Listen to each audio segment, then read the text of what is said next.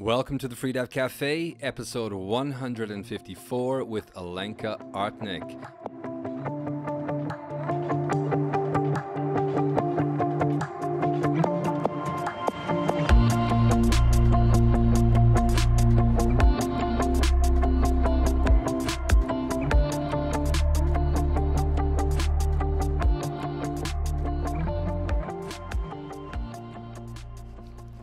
You know, the last time that you were on the podcast, that was episode 57. I was just listening to it earlier today.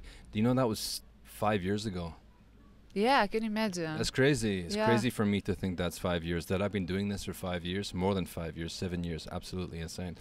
Yeah, since that time, you know, you had a couple of world records at that time. Since that time, you have become the absolute deepest freediving woman in the world. So congratulations on, I know that's not the point really, but congratulations on the depths that you reached. Thank you. So it's been quite a while, so let's catch up with what you've been doing in the interim, but also because it's been such a long time, we can also revisit a little bit some of the topics about training and things like that perhaps have changed over the years, or perhaps not. Okay, so what brings you to Dahab this time? Well, trainings, obviously. Yeah, it's the beginning. No, it's not the beginning, but let's say I started my depth preparations. And so, yeah, basically I need the depth, and it's also it's practical for me because I'm, living in Geneva, and then it's very practical to come to Dahab. Last year actually came to Dahab after 7 years. I had kind of like a 7-year break. It was also, this is the place where I started freediving, depth freediving, and where everything started anyway.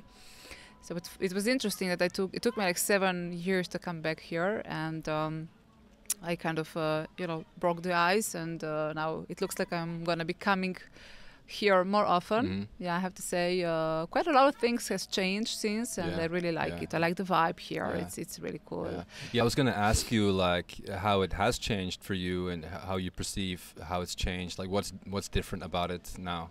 I would say the main difference, well, there are some other, it's kind of like it's more mixed. I see this, what's the name, those IT nomads, these guys working remotely. Digital nomads. Yeah, exactly. I see those guys, and more kind of like youngsters from Cairo, and it's more mixed everything. So this is nice. It's not only about freediving, and that's good. It's a bit more mixed, but also there are many more.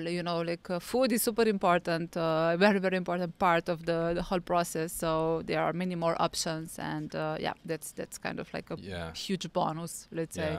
Yeah, I know a lot of people are sad about the loss of the simple life and the way it used to be, and there's more buildings and more businesses and more cafes and more restaurants and more shops and more people, but this is also part of what makes it nice here in Dahab, is that we step out into the water, and a couple of 100 meters from the shore we have the depth, but also we can come straight back into the restaurant, and we can have a good meal, and we can have a good coffee, and we have options. We can have brownie there, and we have pasta there and curry there, and this and that. So absolutely. But I think the spirit of Dahab is still here. It's still Dahab is still Dahab. When you come here, the smell of the goats never left. It's still here.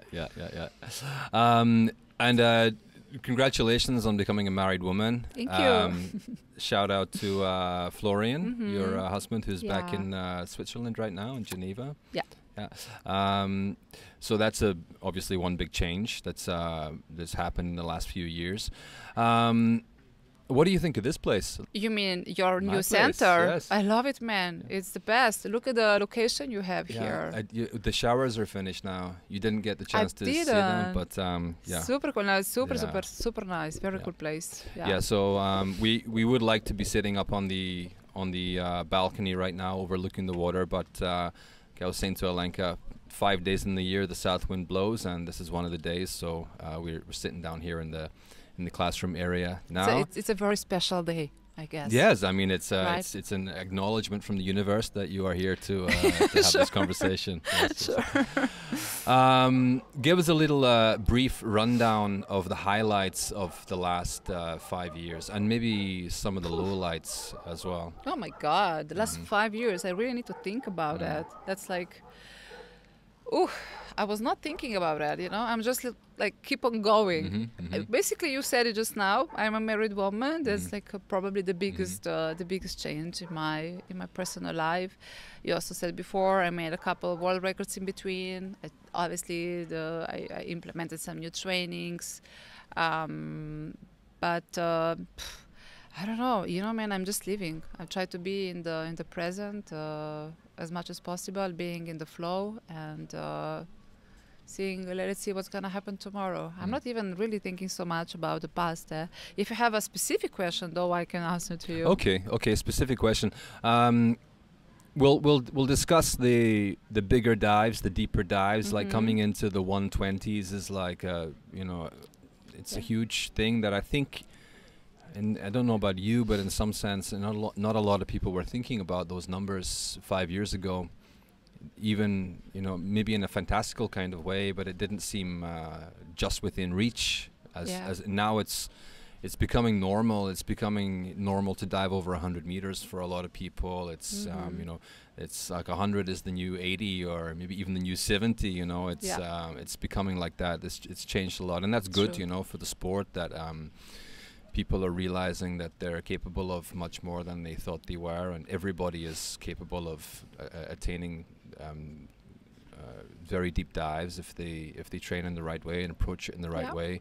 There's also been a lot of negative energy running around the freediving community in the last few years. I know we had a long discussion about this the other day there, and I suggested that probably we're not going to talk about it, but I think it wouldn't be right to not raise the subject of the issues surrounding doping in the sport, and if you feel comfortable talking about it. Well. And how it's affected you. I know that it really affected me quite a lot. It's a very heavy topic. Yeah. Let's start from saying that you are one of the people who believes that there is doping in the highest levels of the sport, and it's affected you to the point where you may have had to change your plans and the competitions that you would attend and things like that. Let me also add that I'm one of those people who, until recently, didn't believe there was doping in our sport. I always heard the rumors, but I never really believed them, because I thought, well, there are tests. They are doing doping tests, so how can you dope yourself? What is the doping here?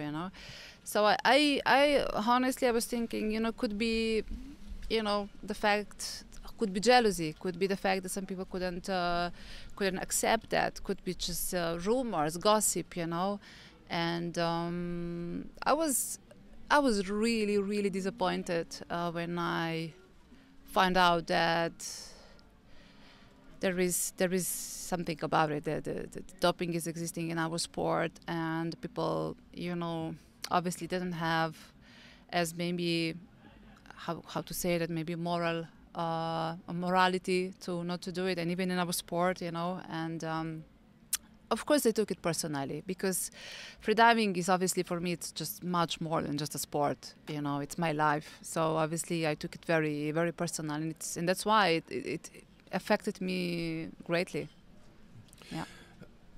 I think one of the things that I think I also had this feeling, this innocence about freediving, that it would be, it wouldn't exist in the sport in the beginning, and then maybe there was very, very few people who were. Of course, some people have already been caught in freediving. We know that people have been caught, banned, but even though I followed for years performance-enhancing drug use in other sports, like even as entertainment, I like to watch the bodybuilding stuff, and like how crazy people get with using drugs there, and in CrossFit or triathlon or swimming or whatever it is.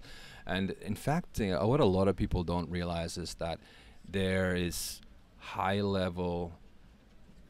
There's doping at the high level of sport in every single sport, and way more than you would think. I was looking at something yesterday. It was maybe I could even put it up on the screen here in the video, but it was a list of the top 20 100-meter dash times, and with all the names crossed off of all the athletes who had been retroactively popped for performance-enhancing drug use, and basically the only person left on the list was Usain Bolt.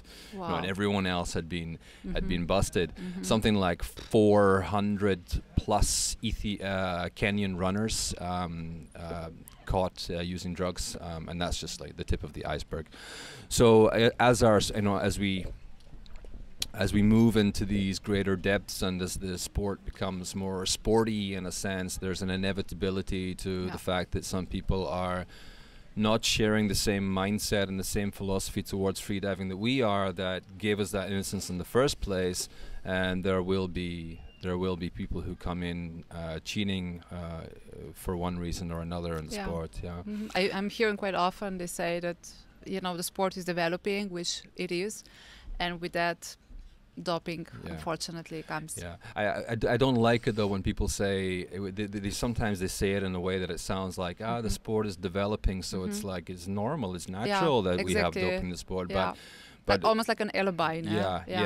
But it's not but freediving is such a small sport with such a small community, and of course we know all these people, we all know each other to one extent. You know, we're only one person removed from anyone else in the sport, and obviously, and freediving, as I said before, I don't think it's only for me, not only a sport, but it's like really a lifestyle. No, we always say freediving is a way. It's a lifestyle, and I think there are a lot of people that freediving actually represents for them as well. That it's not only a sport, so already because of that, it's different. If you had to say some words to people who may be considering using performance-enhancing drugs in freediving in order to get deeper, like coming from your heart, what would you say to them?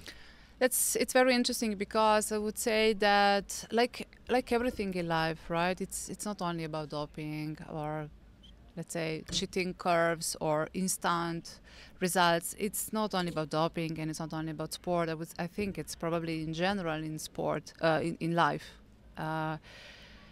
Like, you know, aiming for this absolute result without any real, I would say, purpose, or, you know, just like blindly going for the result, no matter what is what are the side effects. It's just not worth it. It's not worth it, because at the end of the day, you know, you are alone with yourself, and I highly doubt that your subconscious and your inner self are okay with that. So, you know, you can manipulate yourself, you can manipulate the whole community, the whole world if you want. At the end of the day, this will not make you feel better. Like, you're just like digging a bigger hole to yourself. And it doesn't go just for this matter, it's in general, you know. And that's why I think I always communicate this in freediving, even before this affair and this shit came out, you know, about the approach in freediving, you know, that we should have like a bigger purpose in everything in life, you know, a purpose that is basically motivating us to keep on developing, to keep on going. And yeah, I think it's a bit sad, because anyway, when you see the system is kind of working like that, everybody is kind of like working for themselves. It's a very selfish community. It's a very selfish society, and you know. And then it's very interesting to see the level of depression and anxiety just like growing. And I think it's not a coincidence, you know, that these two things are happening simultaneously. And yeah, so I would say, you know, like I really believe it's really not worth it. It's not worth it. I can imagine that maybe they just see now this result, this I don't know, this this beautiful, we call it cellophane, but it's very tricky, and it will come with a very high cost, and you will have to pay for it. And just to not dwell too long on this topic, because we're trying to have a nice time here. Yeah. But and we did it already too much. So oh my God, let's move forward. Yeah, some whiskey. But just one last thing on that is, like, from a practical point of view, what is necessary from the side of the freediving organizations and the organizers to better combat and to catch people who do decide to use PEDs? Yeah, well, the thing is, because the sport is so, first of all, it's new and it's specific, so it gets a bit more complicated. The thing is that the performance enhancing drugs that are, let's say, helping freedivers or in freediving, they are, not at all helping other sports. So there is this list of PEDs, VADA list.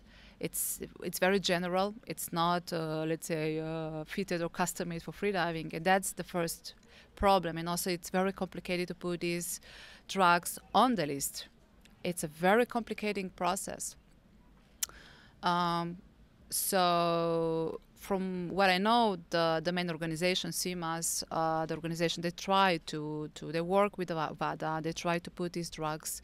Obviously, they need to do a lot of scientific researches about it, which actually drugs are helping or are performance enhancing drugs for freediving. So as I said, it's a very long procedure. Meanwhile, we can just hope that people will choose to behave with dignity. But yeah, that probably would be the first thing to do. And obviously, there should be more testing, more controls. I hope for, it's called this blood passport. So they would also make like test of the blood, not only urine, during the whole year. That would probably help a little bit, I guess.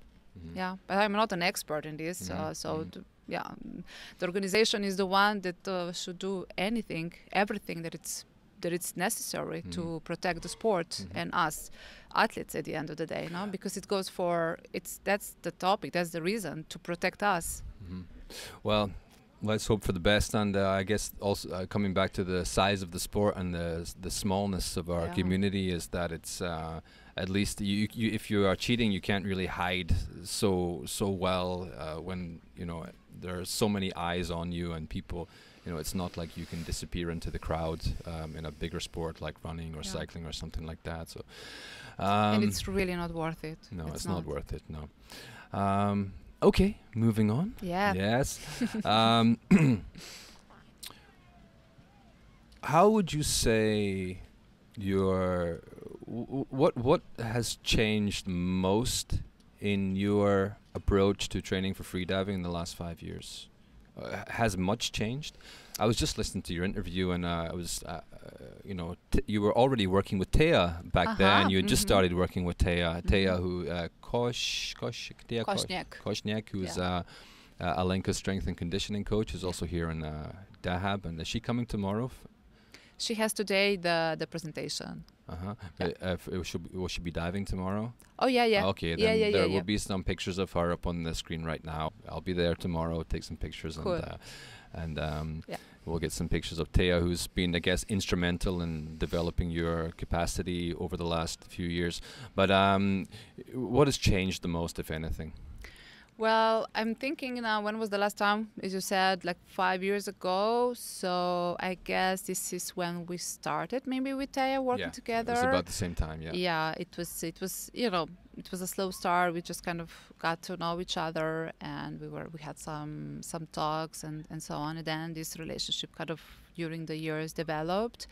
At that time, I was aware that I need to work on this aspect, the aspect of technique, because my technique was really not good, and it was something I kind of didn't want to work on it because it was the annoying part of freediving, and I didn't like it, and I didn't have any knowledge. In other things, I could kind of learn by myself, but in this aspect, I didn't have any knowledge, and it was really, as I said, it was not something I was enjoying so much. So yeah, I needed the help. And at the same time, she approached to me, and then, this is how our relationship basically started. And during these years, you know, you can see obviously the physical development that basically reflects directly into better technique. And I would say that was a big change, a big development. Yeah. Yeah, and I think it's important to note as well, like, that's 5 years, that's half a decade, you know. Things don't just happen overnight when you implement a new training protocol or get a new coach or take a different approach, you know, like it's and I think that's an important lesson also reflecting back on the last topic a little bit as well, is that freediving is a sport that when you try to push and try to go too fast and try to go too deep too quickly, it pushes back on you quite strongly. Absolutely. I mean, it's a really long process, you know. Let's say what I'm capable to do today with her in the gym, there's no way I was able to do that, you know, years ago.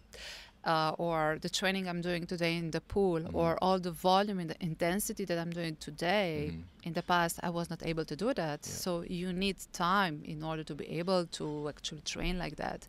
That's something super, super important. And then, you know, again, freediving is such a specific sport, and you really need to be careful of your nerve system, right? You can trigger it a little bit too much, a little too easily. And that's something you really need to be careful. And, you know, there are no magic remedies, magic recipes, magic ways, fast ways. There aren't. Like in life, you know, if you really wish to achieve something, you need to put all your heart into it. And maybe it's even better if you don't even expect an outcome, and you just like put every single day the best you can into whatever you're doing, and hope for the best, basically, not expecting much. When we first spoke, we discussed your background in Slovenia and how you had done a lot of pool training when you first started freediving. Is pool training still something that you consider to be essential and super important for your training? Absolutely. I mean, come on, we are freedivers, right? This is our element. So I've been a bit let's say surprised how much the gym is getting very important lately, right? It's like it's getting like a special renommee in our sport, which obviously it is very important, right? But let's go one step after another, right? And let's work on the most important element, which is water, and then maybe, you know, improve and also do some other exercises like gym. But I really think we should all spend as much time in the water as possible, because, like, you know, anyway, the gym will not give you the sensitivity for the water, which in freediving is so crucial. You know, at the end of the day, if you want to be efficient in the water, you have to spend time in the pool. You have to do kilometers and kilometers, years and years. This is the only way, I think, to improve without any cheating curves. You're breaking a lot of hearts right now. You know, living in Dahab, it's hilarious because here, I think maybe more than any other place in the world, except maybe Panglao, but here it's like the highest concentration of aspiring deep free divers in the world, and trying to get a pool buddy is almost impossible here. You know, it's like it's still a mission. So hard. I remember, you know, in the past, but that's very interesting. I will tell you, because in the past, when I was here, my first season when I was here, and I was already, you know, doing a lot of pool training, I would be the only one doing pool training, especially during the winter time, and that was really hard. You know, like I really couldn't find a training buddy. But today, there are more and more, because it's kind of hard to find a line here. You know, we're very limited with pools in Dahab. So we have Brian's pool and Catherine's pool. And you really need to reserve it in advance, because more and more people are aware, I guess, that it's very important part of training. Yeah, but also a lot of people are coaching and teaching as well. And that also limits the availability of the pool. But I love the Canyon pool personally. I think it's an amazing facility there. And honestly, I think think you can suck up the little bit of colder water temperature during the colder months as well, and still get a lot of good training in the pool if you can find a buddy. Yeah. So yeah, a lot of water. A lot of water, Mhm. as much as possible. Even if it's, well, you know, if you don't like so much the pool training, I mean, as long as you can spend time in the water, like in the sea, you can do amazing training, obviously, in the depth, in the sea. Not really deep. I'm not saying about deep diving, but like you can do amazing training in the depth. This is basically still my main training. My main training is depth training. So what I'm really interested in right now is, you know, how do you periodize the lead up to a competition, and how many times would you go through a cycle in a year? Would you do twice or 3 times? Could you do 3 times? Well, I do have basically 2 peaks, 2 competitions, and winter time is my base period, and it's like, you know, a typical base period when you do basically everything. You train your strength. You also do, of course, cardio, because you do a lot of technique and swimming, as I mentioned What do you before. use for cardio? You in the water? Cardio would be the water. Cardio would be mainly the water, and also I like to do some trekking. I have some really nice mountains there around where I live. Yeah, bad in Switzerland. Yeah. Yeah, exactly. Yeah. So also in France, because we live on the border, and yeah, it's a really cool way to do some sport. You know, it's also for me, it's not just like doing sport, but it's something I really enjoy. But at the same time, I'm also training my physical overall shape. You know, I wouldn't really enjoy. I don't really enjoy running. I'm not a runner. I'm not made for running, but I do like to swim. So swimming would be, let's say, maybe my cardio. But it's never just like, I don't do it for the sake of cardio. Obviously, you want to feel good, no? But I do it more for the strength and the technique, which is it's super amazing important. recovery as well, right? If you're swimming and you're doing gym at the same time, like getting the blood flow and having the zero impact of swimming, I think is really good for recovery as well. Yeah, I guess also, yeah, when you do a lot of gym, let's say in this period I do more gym than usual, then for sure swimming helps you to keeps you softer, let's say, because in freediving you don't want to get stiff, right? Yeah, So yeah. it's good to have this element of water present, and that's why I keep saying, you know, water should be present all year long as much as possible. Then let's say this is, you know, first of all, I don't have like a strict periodization. Let's say obviously I have like per month, and I have a competition that I am like aiming for. I'm trying to pick my best shape for this competition. But then in between, I always kind of like change a little bit. I also, every year, I implement some new methods, because freediving is still such a new sport, and you know, you have to experiment sometimes things, otherwise you never move forward, right?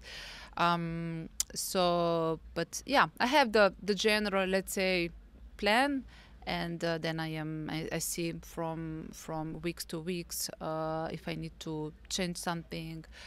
Let's say now in this period, when I started to do depth training as well, it's usually in the very similar period, like around February, I would start my depth training as well. I really like to train like that. I've been always training like that. That means that I do a lot of depth training, not deep diving. I like to say that because I think it's important to not to do too much in terms of deep diving. You can very easily take, you know, a couple of months off from deep diving, and you can do amazing training with really not that deep, you know. Like I do a lot of training around 60-70 meters, and they're really good training, you know. It's a very good training, especially when you do it with small fins, for example. I like to do that. This is my favorite drill, I would say. But being present in the sea with the depth, with the pressure, I think is really beneficial. I mean, it only makes sense, right? I mean, it's like freediving is not any different than other sports. And if you're a swimmer, you are swimming 2 times per day, every day, 20 years. So freediving is not any different. Obviously, you have to be careful of the nerve system, as I said before, and not overtrain. It's very specific what's happening with our body during the dives. So you need to be smart. You need to listen to yourself. You need to know what you're doing. If you don't have these experiences, you need to ask for help. You need to ask for a coach. You need to look for that if you really have a plan to improve. Basically, in this period for the next few months, it's going to be a lot of volume, a lot of intensity. I'm going to be doing, as I said, depth training, which means repetitions. So not deep diving, repetitions, small things likely, and gym training, still a lot of pull training, dynamic, technique. It's a lot of volume, a lot of intensity for the next few months, and then coming closer to the event, I'm gonna start doing more specific training, which means also the volume will be lesser, and I'm gonna be more doing specific trainings, drills. And how many times would you train strength at this time of year? So basically, if my cycle, so I have kind of like, I still do that. Like, this is very interesting. I really like this the way how I trained in the past, and I still do the same. So basically, I would do 3 days training, day off, 3 days training, 2 days off, right? So it's basically a cycle of, at the end, 7, 8, 9 days. Depends. Also the rest days, I also see how I feel. Maybe sometimes I need more. When you say 3 days training, day off, 3 days training, we'd be like, so each day would be one kind of workout? So it's like this. So in the morning, I do either depth or dynamic training. So either, like, it would be in this season 2 depths and 1 dynamic in the morning. So basically specific freediving trainings, and then in the afternoon I would do strength training, so gym training and swimming technique, a lot of pool training in the afternoon. That would be let's say the 3 days. So basically I have 6 trainings in 3 days, and then I have a rest. And the rest day is a full rest day. Full rest, and then I repeat the same, and then I take 2 days. But this is not like secret, I change this when I feel, or if I feel that I have to change something. Okay, so let's just ask that one question again, which is if you do something like yoga nidra relaxation to help you recover between sessions in the afternoon. Sorry about that. No worries. We're just repeating the same question. Yeah, we're just doing this again. It was so good the first time. Yeah. You see now, it's good that I don't have expectations to do the same reply. Yeah. Because then the reply will not be as good. No. So let's just. Well, I know it was good, but I can't remember what. I know there was a sentence that we liked it both, but I already forgot about it. So I will try to be in the flow. Okay, let's flow again. Let's flow again. To get the flow. Yeah.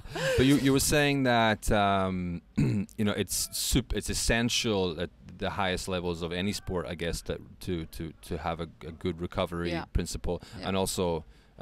The other thing was that we also need to treat ourselves as well. Absolutely, and I think maybe in freediving even more, because we're triggering our nerve system so much, So sometimes when I see people that are really like so much committed and they're training so much, but then they feel guilty when they, they would have a glass of wine, for example, or they would treat themselves a little bit. It's very important to have this balance in life and not to feel guilty about it. You need to reward yourself and not feel guilty about it. I'm trying really, really hard to stay away from alcohol at this point, as I focus heavily on my training, and now Alenka Artnik sitting here like the devil on my shoulder. I know everything you're saying is perfectly true, but it's like, a glass of wine is going to be okay, yes, sure, like, maybe that ice cream won't be so bad after all. Alenka says it's okay. Of course. I mean, come on. Honestly, no, really, we are restricting ourselves too much. When we're expecting too much, and at the end of the day, honestly, we live once. And I think the quote along the lines of if you're gonna do something, fucking enjoy it. Fucking enjoy it. Yes. Do it properly, Yes. right? But that also makes me think of a point, which is you have to have a certain maturity and a certain maturity to approach things that way, because what I do see here, being surrounded by people who want to train for freediving all the time, is they want to dive deep every day. They go on diving, blah blah blah. Yeah. But at the same time, they are not making the little sacrifices that maybe they need to make, which is like, okay, if you're gonna have that much coffee or eat that much food at that restaurant or go to that many social gatherings, and you know, there is an element to I would say you need to have your lifestyle in place first, a healthy lifestyle in place first, and have that as the 80-90% of the way that you live your life, and then have space for treating yourself 10% of the time. Absolutely. But if it's the other way around and you are like you're not sleeping properly, you're not resting properly, you're eating crap all the time, and then you think that by taking some fish oil every night, that's you compensating for it. It doesn't work like that. We do have to make some sacrifices. Absolutely, absolutely. No, this was coming from the perspective that, you know, you are disciplined and you're following a healthy lifestyle, or, you know, whatever is, you know, you're supposed to like commitment, I would say. You are fully committed. I'm talking about these cases, you know, when you are fully committed and disciplined, because you're aiming to achieve something. It's important to sometimes you know, cut a little bit and give yourself a little treat, and not be maybe even too ambitious, you know. This is sometimes it can be it's a pain in the ass, you know, because you can see that even if they achieve a great result, they doesn't show happiness. So it's important to understand these things, and as they say, you know, to find happiness in small things. This is also something that I like to say, because I believe in that. You know, like, let's say a big result, a world record will not make you happy if you don't enjoy little things in life. It just will not make you happier. It's how it is. If you don't appreciate life and little things in life, trust me, you will not have the capability to enjoy big things. Just, do you continue to do strength work and pool work all the way up to a competition in some form? Yeah. Reduced form? Not so much the gym, no. Would you do would you do strength work or maintenance like once a week or something like that? I think I would really skip the gym part. Maybe I would just do some body weight. For the strength, what I do actually, and I really prefer that. And as I said before, I think it's more important to stay in the water and to be in the water as much as possible, and to do movements that are specific and really simulating what we do. For example, a beautiful exercise for what I think it is in that period would be doing some swimming, resistance swimming with this elastic band. You know, that's, I think it's a perfect training, and you can do it also in breath hold if you want to, you know, suffer a little bit more and be even more specific. Let's do it. So I would suggest something like that. This is what I do anyway. But heavy liftings, I don't see really the point. And also, it's very interesting because it's not only about physical aspect. We talk all the time about the physical aspect. It's also this spiritual, the mental, the emotional aspect, which is so important and reflects so strongly in the water. And this is something we maybe need to talk more. And for me, specifically in that period, it's very interesting because it comes naturally. For me, it comes naturally that I don't want to lock myself in a gym, because gym somehow, for me, it might sound funny, but for me it represents this physical, super grounded, rational aspect. And in that moment, I don't want that. In that moment, what I wish for is rather gracefulness. And that I cannot find in the gym. So that's why I am aware that I need to work on my strength, but then I rather do it in the water. In that moment, as I said, for me it comes naturally now that I am shifting and I can see that I am, let's say, aiming for more peace, for more quiet. I don't spend so much time on my phone, like the scrolling kind of like just naturally finishes, because I am annoyed by it, and it happens naturally just before these big performances. I guess I know this is like before that I can do a lot of, physical, and I can I don't need to be maybe so much constantly aware of myself, and then in that moment I really need to work on my feelings, and this is also the period where I go a bit deeper, and it's interesting because it goes deeper in the depths, but also deeper in myself.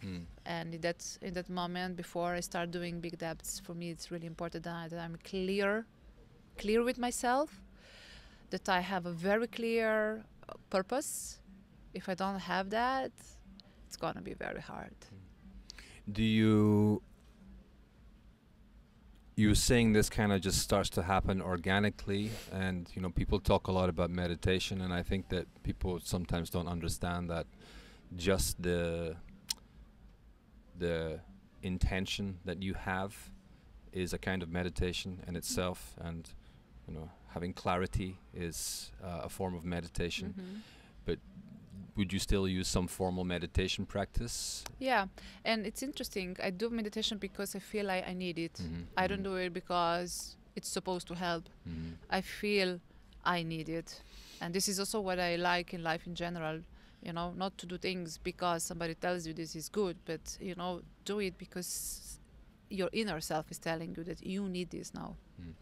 How important is visualization for you for these big dives? Is that something you do, or not so much? Sometimes it's not crucial. I wouldn't say it's crucial. I can do it, or I do it when maybe mentally I'm not so, when I'm, let's say, struggling a little bit mentally, then maybe visualization can help me. But when I'm in the right mindset, I don't really need it, because I do, at the end of the day, during the season, I do so many dives, so many repetitions, that this automatism, or how you say, this automatic pilot, it's building up, and then in the competition is there, and I don't need to additionally work on that.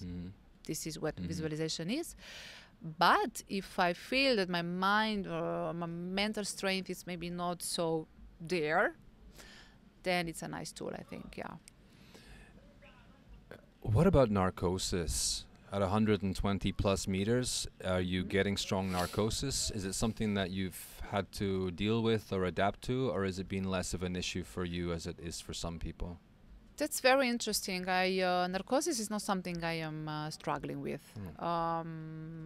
I had it maybe, I don't know, 2 or 3 times. Really? But not during my deepest dives. Not during my deepest dives. I had it, let's say, that was basically the previous World Championship in Kaj, because it was the Mediterranean, it was in October, the water was super cold, and I am not used to dive that deep. And I did like a huge PB in the Mediterranean. And I felt it, during the training, but like I was very much aware, it was almost like, whoa, that's it. And I was like, oh, okay, this is it. This is how it feels. So I had the full control of it. It was not crazy, but I am really not, let's say, a big fan of it, because some people are kind of okayish with it. Some people even like it. I don't like it. I don't want it, but I kind of prepare myself, and I knew that it's specific, let's say, territory, and I was not used to that cold, and there obviously it looked like I was more prone for the narcosis because it was cold, but otherwise, look, as I said, my deepest dives, I remember everything. Like you can also see, it's just like, it's not just flawless. You see these dives, 120, 122, they look quite flawless, but I was so much present. I didn't do any mistakes because my mind was so clear, so there. Yeah, it's so interesting that different people have a very different experience of narcosis. I mean, obviously the experience is like you said you don't like it, but also you don't have it very often, so it's not something that you get used to. Like for me, I get it very often, so I get used to it. I wouldn't consider it to be negative, but it is challenging that it brings an extra dimension to an extra challenge for staying present. It does. And but what's so fascinating is how different we are with that. I mean, like I'm getting narcosis. I think the first time I was just hitting 60 meters, I'm starting to get like very like undeniable narcosis symptoms. And some people are diving 100 plus meters. They're not feeling something. You're diving 120 plus meters. You're not feeling narcosis. It's very interesting. And what is going on? Because you know, you'd think that it would you see some correlation between. I thought that perhaps even like a history of drug use or like, you know, like psychedelic use or, you know, like things like this could be, but it seems like there's a different people from all different spheres of life are having a very different experience. And I'd love to know more about that. That's very interesting.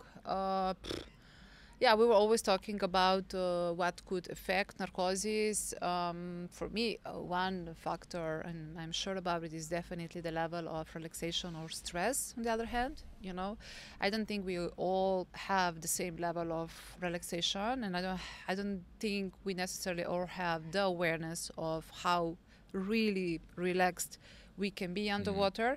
Maybe this could also be connected with what I mentioned before, with having the purpose.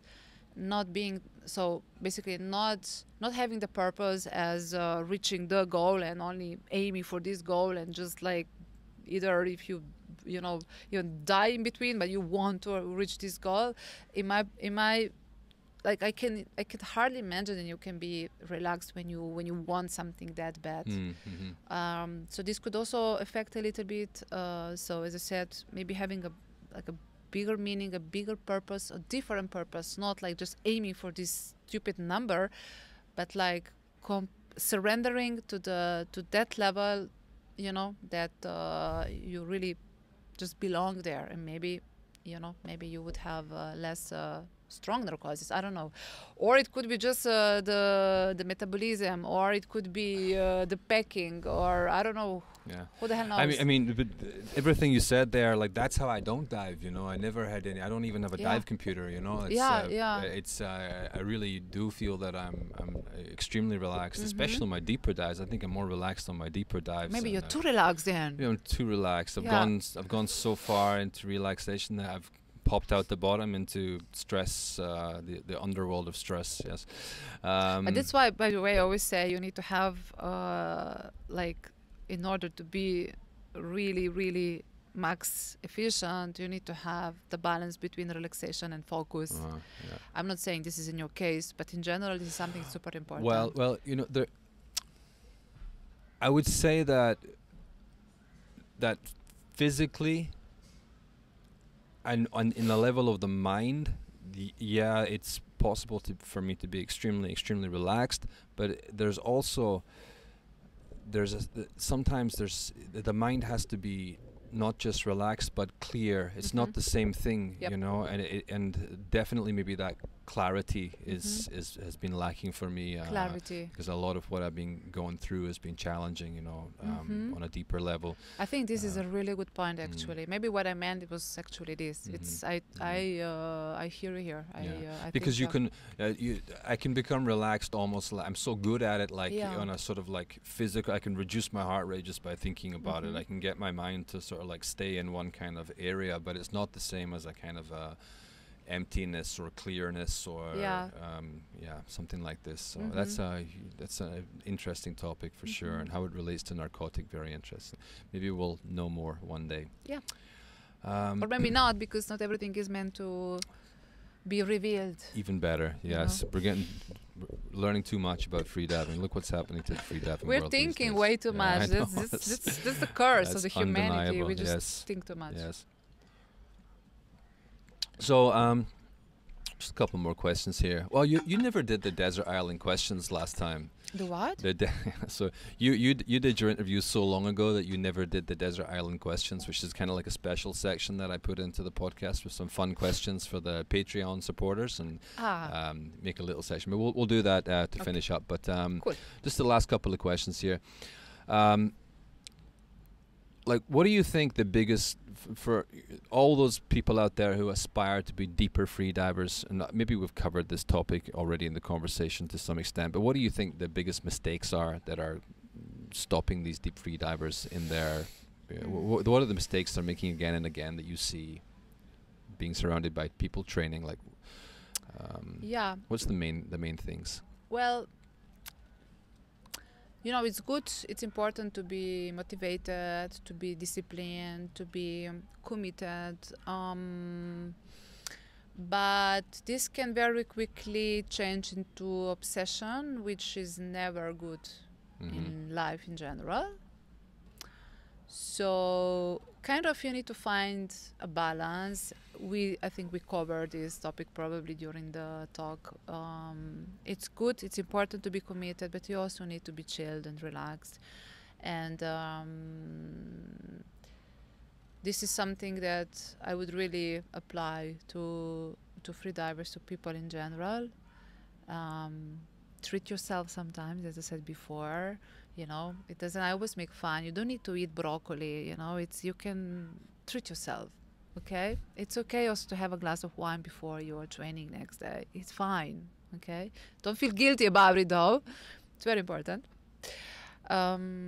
So yeah, this I see this tendency. It's quite strong in freediving. I don't know if it's in general in other sports, but in freediving you can really fuck up because, as I said, when your nerve system is triggered, you go backward and you can just go backward.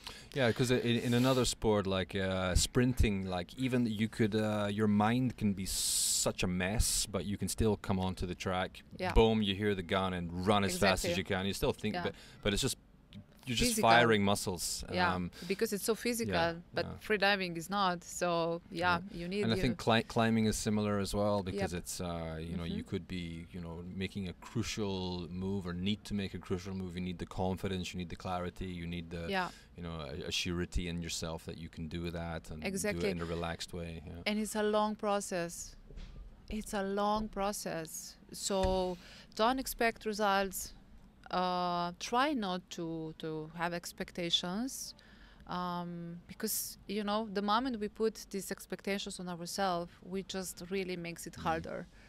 And as they say very often, try to enjoy the process, try to be aware of your life and not only freediving, for God's sake. You need to think also life is much more than just freediving. And that's related with this obsession. So I think if you have, if you're more chill, but in the same time committed, I think this is a good balance. I guess this is the most often I see this problem, and the recovery obviously goes with that. Because if you are, let's say. Well, I like to use this word. If you're obsessed, let's say, then you don't have let's say, you don't listen to your internal compass.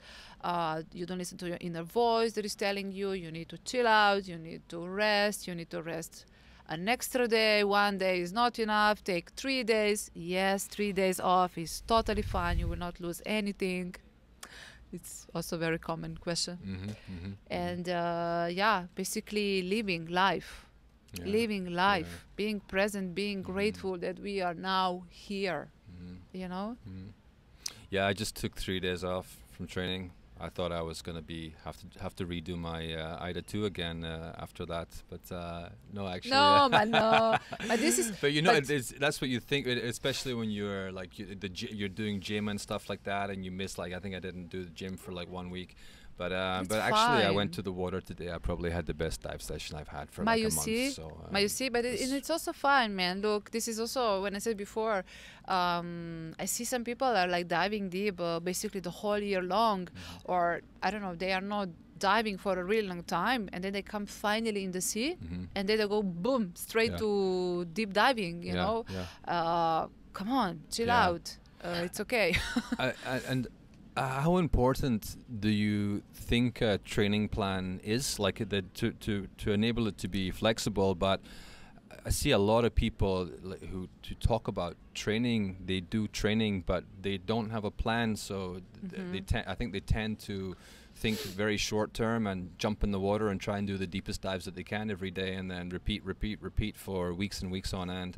So a training plan is important, right? It's super important. You need to have some kind of structure. You also need to log your trainings. You need to, if you don't have any background in sport, especially, you need to find for help. You need to ask a coach. You need to find a coach.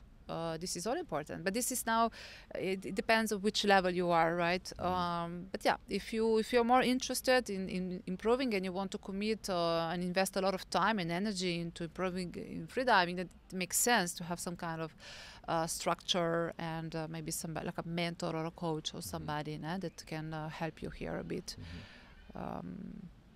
Yeah. For sure, there are other things that I would definitely recommend, no? But I think maybe I covered maybe the main one. This is also, by the way, I can also mention, because I mentioned it before, and for me it's super important, is the purpose. Nah? It's important to know the reason why we do what we do. To have bigger purpose means basically doing things that are aligned with you, that are aligned with your purpose, with your life, with who you are, with your path, with what you're supposed to do, with what you're supposed to be, with your own personal development, and not coming from outside reasons. This is what people are, in general, we are all doing.